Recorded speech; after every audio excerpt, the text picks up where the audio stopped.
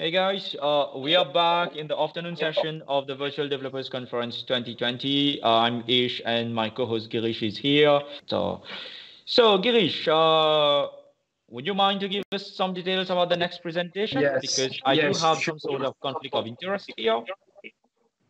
Okay, yeah. Now we are back with an amazing talk on Kubernetes, introducing through openSUSE microservices and Kubic.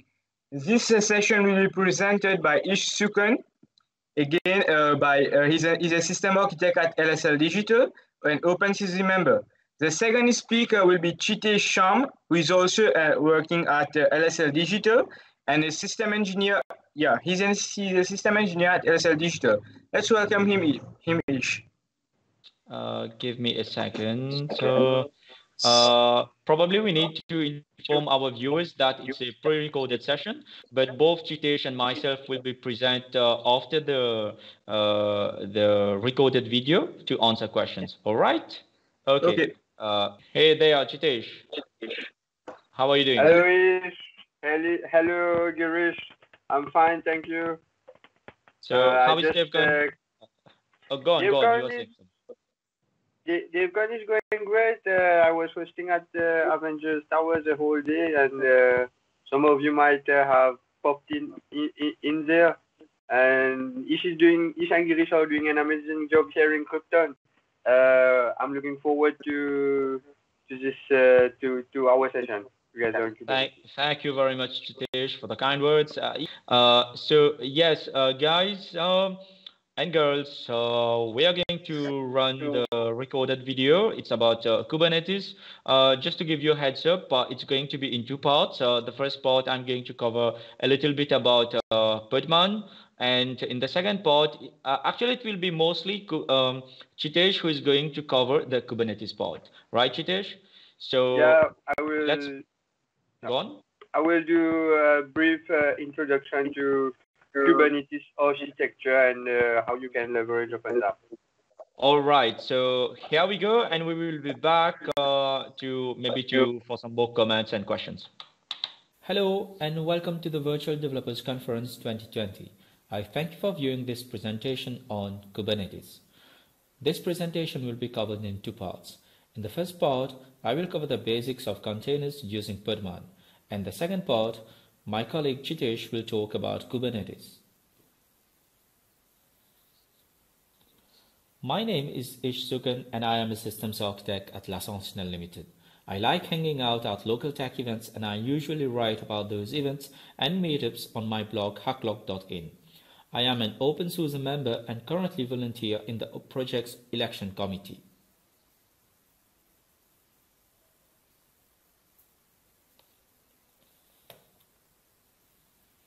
Let's start by learning about the basics. Linux namespaces.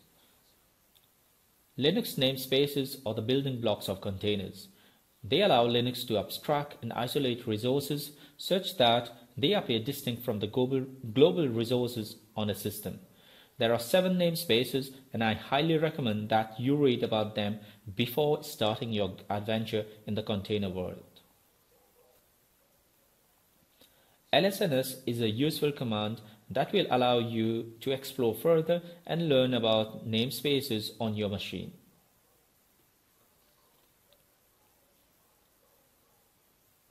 Container runtimes are programs that create and run containers.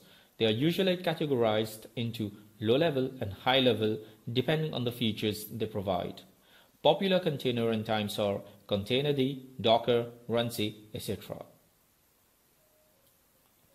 Have you ever wondered what a container is made of?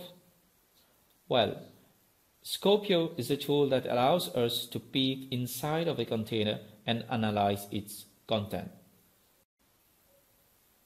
We can decompress the different layers of a container image, and the files contained within can be accessed and analyzed. In this way, we can learn about the anatomy of a container image. Podman is a container engine that boasts on being daemonless and extremely lightweight. Podman can manage pods, containers, and images. Container images are stored in image registries.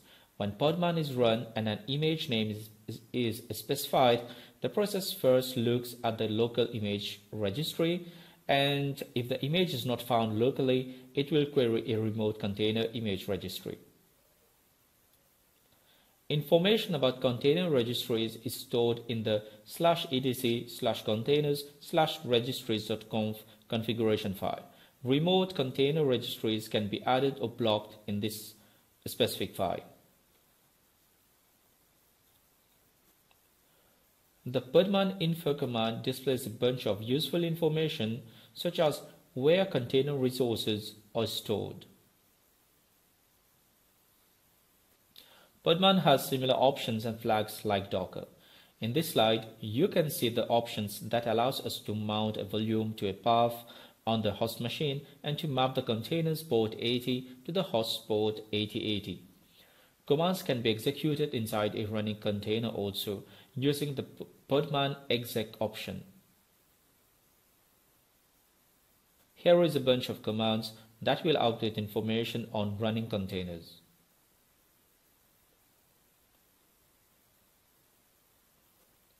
Running containers and images can be analyzed using the podman inspect command. For example, inspecting a running container can provide us the container's network information and the mount points.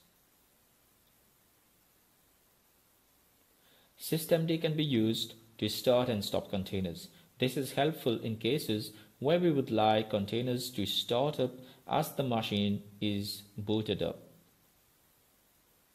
In the Kubernetes world, a pod refers to a unit of deployment, that is an instance of an application.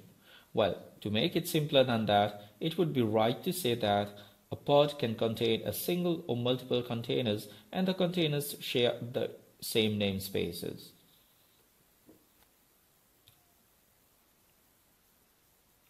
A Dockerfile contains instructions to build a container. Podman can read a Dockerfile and build a container image which is immediately available in the local registry. Lastly, every container inside a pod is monitored by a process called conmon. It is conmon that allows communication between podman and the container. In the second section of this presentation, my colleague Chitesh will talk about Kubernetes. Hello all, my name is Chitesh. I am a system engineer at Sentinelle Ltd. I manage the servers of Sentinelle sister companies, such as l'Express-Property.mu, l'Express-Cause, l'Acaz, and so on. I am a Linux enthusiast. I use Linux free and open source softwares every day. I also try to experiment with new FOSS softwares, new distros on my free time. And as a system engineer, I think it's very important. It's important in a way to build a good knowledge on various tools that is either going to make you more productive or help you be more creative whenever you encounter new problems. I'm also part of the ecosystem of Mozilla Firefox, which they call Mozillian. What is a Mozillian? A Mozillian is someone who participates actively in the Mozilla project, and there are various ways you can participate, such as doing translation tasks, contributing to code base, contributing to documentation, or what I've been doing is advocating for the internet health since last year, actually. Last year I was a guest speaker at the University of Middlesex, and I dove into Mozilla's Internet Health Report 2019, highlighting various aspects that are affecting our usage of internet. Mostly I elaborated on research and stories across 5 issues, which are privacy, openness, digital inclusion, web literacy, and web decentralization. If you want to know more, hit me up on Twitter. My username is Ketchup. Now, enough about me. I'm going to pick up where Ish left. and continuing from dockerfile. When Docker continued to thrive managing microservices and containers, a container management system became a paramount requirement. During that time, Google already was running a container-based management infrastructure for many years, and in that era, the company made a bold decision to open source that in-house project they call Borg. Borg was key to running Google services like Gmail and Google Search. To enhance functionalities of container management system, the company came up with Kubernetes, an open source project that automates the process of deploying, managing multi-container application at large scale. Kubernetes came into existence around mid-2014, and in a very short amount of time span, it had grown up and scaled as an open source project, which was engineered from Google and Red Hat and many other companies contributing to the project, openSUSE as well.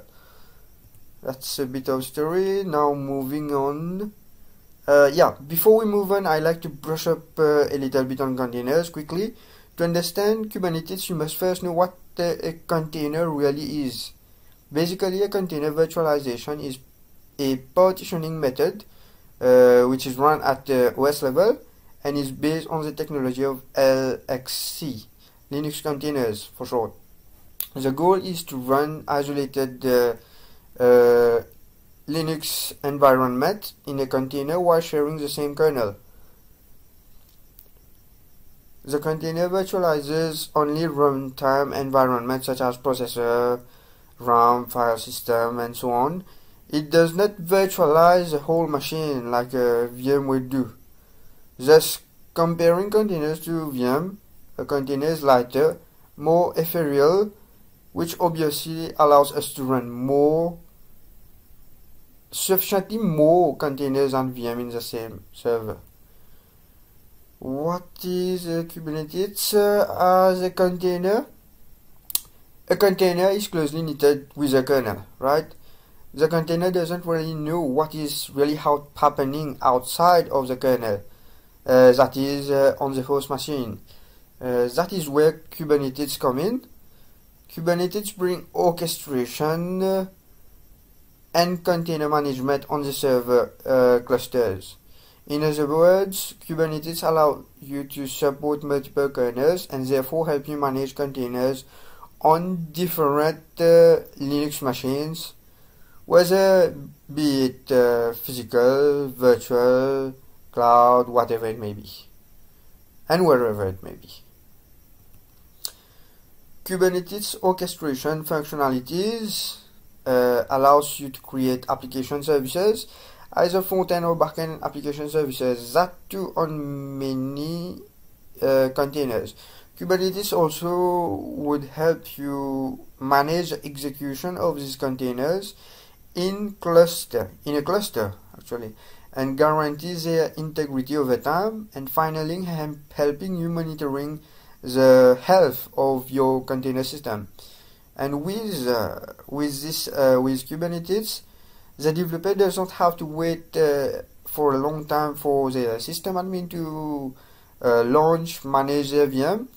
They can directly access a runtime environment, that is where the container is to be deployed with the code in just a matter of seconds. With Kubernetes, no one has to be bothered to a certain extent with underlying infrastructural layers. Like we don't need to know where the application are. It's there, it's working, and it's fast. Okay, now let's see the basic components of the Kubernetes architecture. First, there's a Kubernetes master, which is a server controlling the nodes.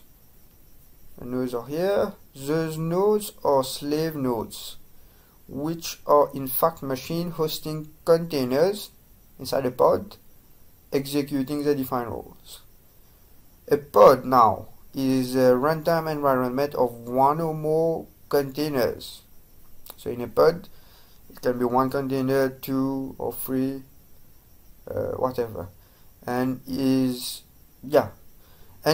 is a master that's going to tell which nodes are going to run which pod, not in any specific order, but it's rather based on which nodes have how many resources available.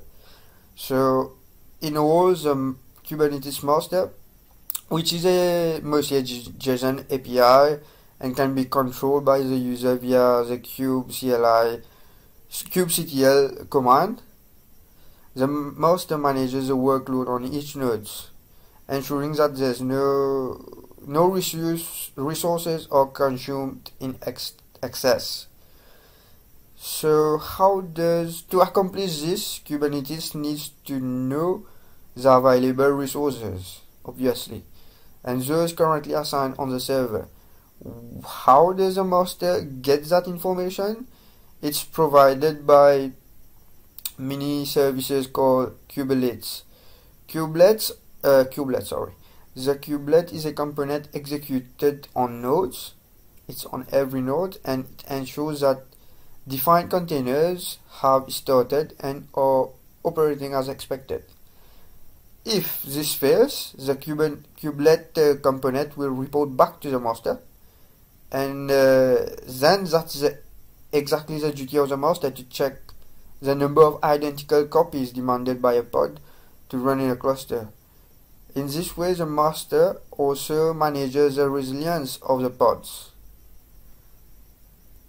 I'm going to elaborate a bit on the resilience of the pods. For example, the 2 pods in green are duplicate, right? This was defined to the master that the 2 pods should be cloned in this cluster. This as a whole is a cluster. And based on resources available, the master decided to clone on node 1 and node B. Now, if node number 2 fails, Kubernetes will then auto-manage and execute a clone of pod A in a node where there's enough resources to spawn that pod. That's horizontal scaling.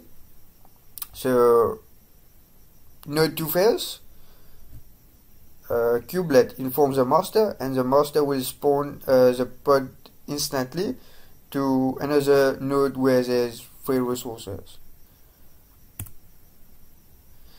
Now a bit more detail about what's inside a pod.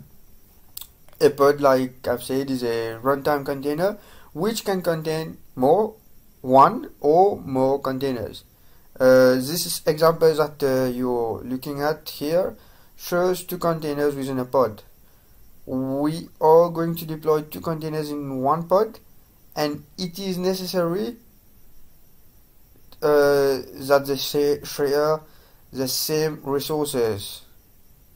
That is, indeed, all the containers in a pod share the same IP, the same network ports, and other resources of the pod. Another important concept is called volume sharing. What is a volume sharing? A volume sharing is a storage space accessible to all containers on a pod, and is useful in 2 ways. The first one being the ability to preserve data beyond the life cycle of a container. Those who are used to container would know that data in containers are ephemeral, which is they are short-lived. If you want to preserve data within that container, so that when you stop it and start it again, data is still there, you really have to mount that volume. And secondly, a volume is necessary for the sharing of data between 2 containers.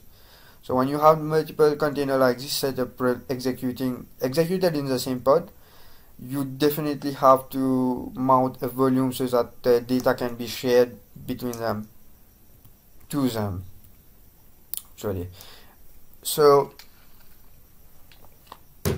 another major component is another major core of Kubernetes is Kubernetes service, which is a load balancer that can bring traffic down to just a collection of pods. The service knows how to take traffic from either the outside world or from, it could be as well from another service in that particular cluster, and it load balances the traffic from inside the container. Kubernetes also provide routing services. Kubernetes is going to provide routing services by assigning an IP and a domain name, like you can see here, to a service, which will balance the load of the traffic to the different nodes. The service requests are then transferred to the Kubernetes by the Kubernetes to the pods. That is the role of a service. It is to transfer the requests from the Kubernetes master to the pods. Those services can correspond to, or do correspond to application that is either web server or backend databases. Finally, after all this, we will have a global overview of the function of how Kubernetes works as a whole. So Kubernetes runs above the OS and interacts with the container pods that runs on nodes. The master Kubernetes server receives API calls from a Kubernetes admin or a DevOps and relays those instructions to nodes. Like we've seen this system work with component, it is called Kubernetes services. The suitable node for said tasks will be selected automatically, and the resources required will be allocated to the pods in the node. When the master plants a pod in a node, the kubelet of that node orders podman to launch the necessary containers, and it's podman that's going to start and stop the container. The kubelet collects the status of the containers via podman and informs the master server to check if everything is in order, everything is working correctly. From this workflow, we notice that the orders to the pods comes from an automated system rather than a system administrator going on pod by pod, manually assigning tasks and spawning pods within the nodes for each and every application container. This is more or less fully automated. So these are the top 10 Kubernetes distros. Kubernetes has become the project to turn to if you need a container orchestration at a scale. Kubernetes also is sprawling, complex and difficult to set up and configure. Trust me, I've been there. Not only that, but much of the heavy lifting is left to the end user.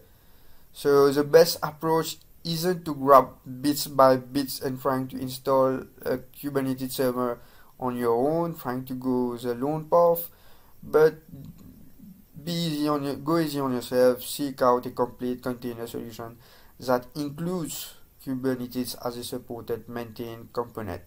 Personally, I use openSUSE Kubic project, but you can also go.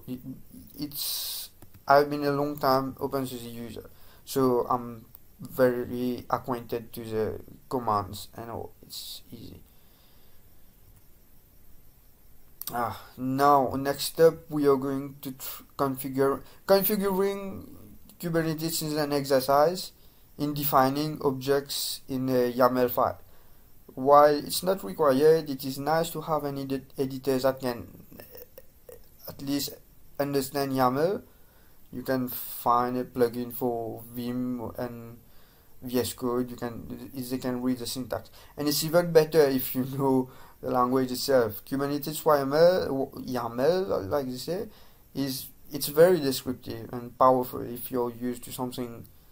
But if you're used like me, I used to be satisfied with just podman command, podman run, then the transition to YAML description can be, for lack of a better word, a pain in the ass.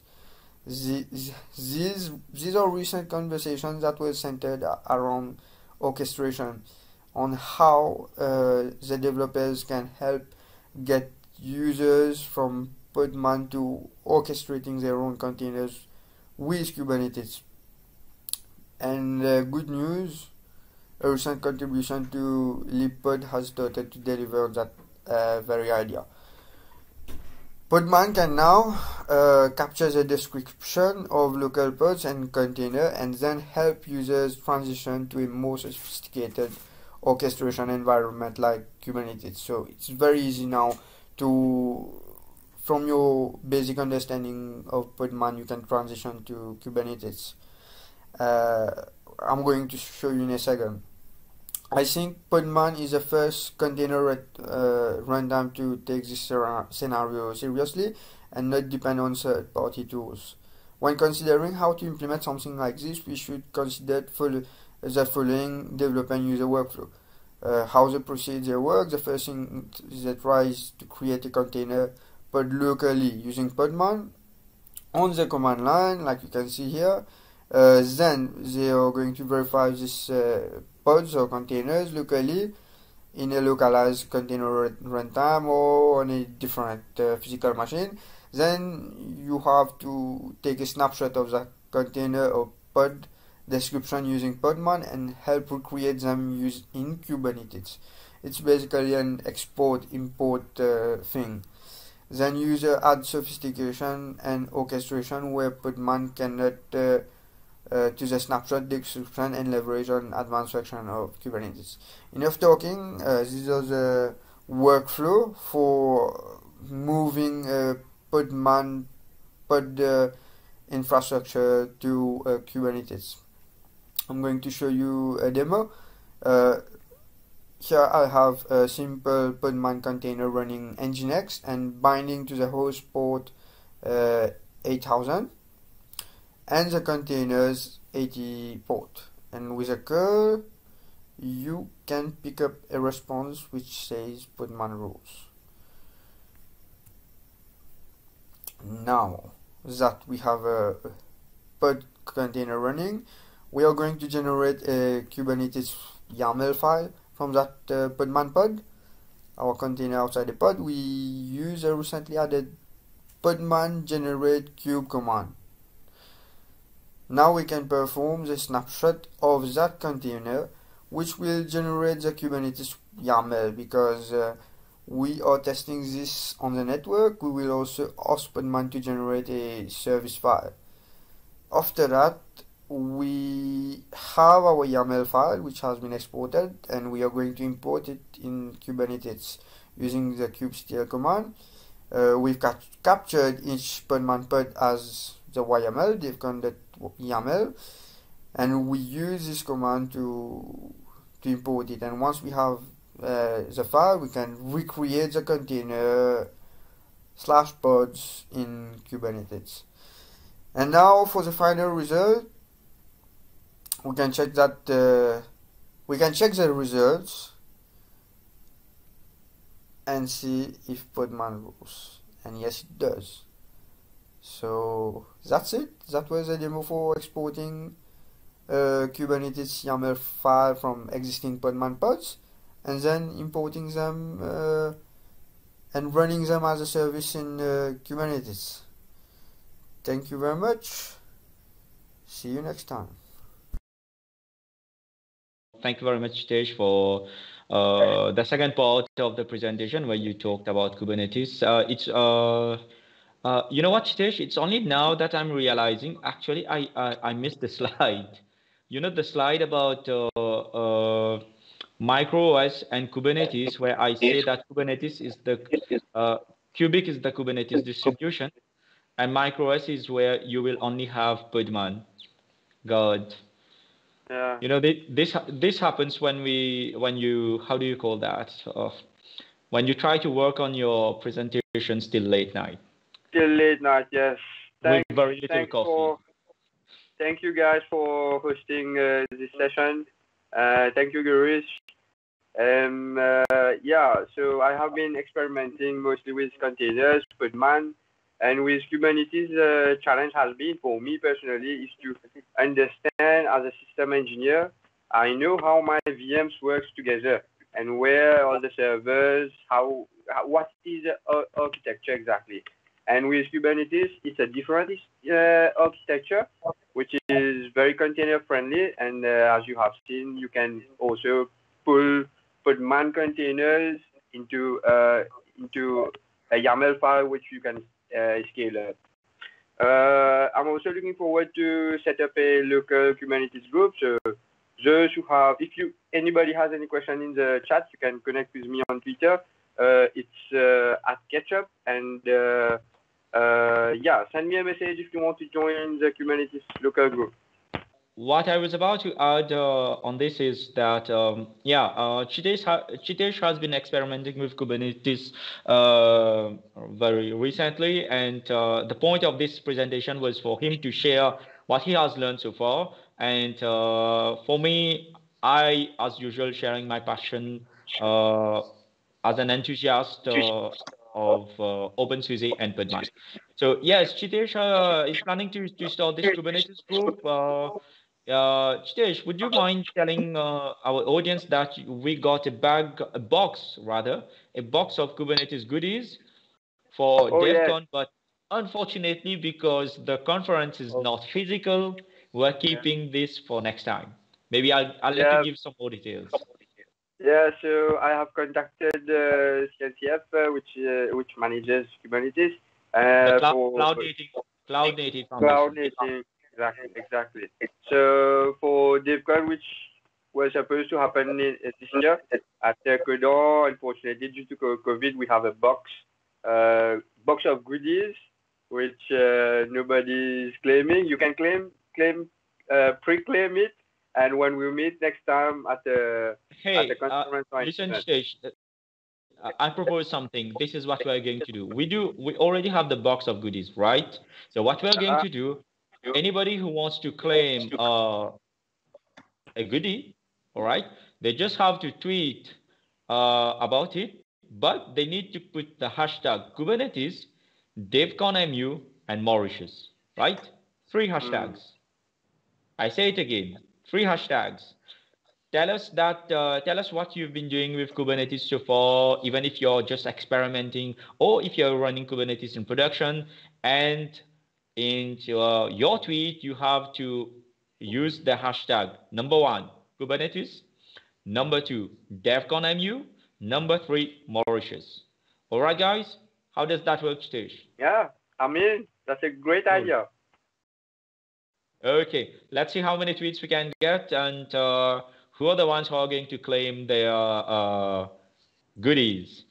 All right, guys, I think we can move on with the conference, with the other sessions. Thank you very much, Chitesh, for hopping into our stream and spending some time with us.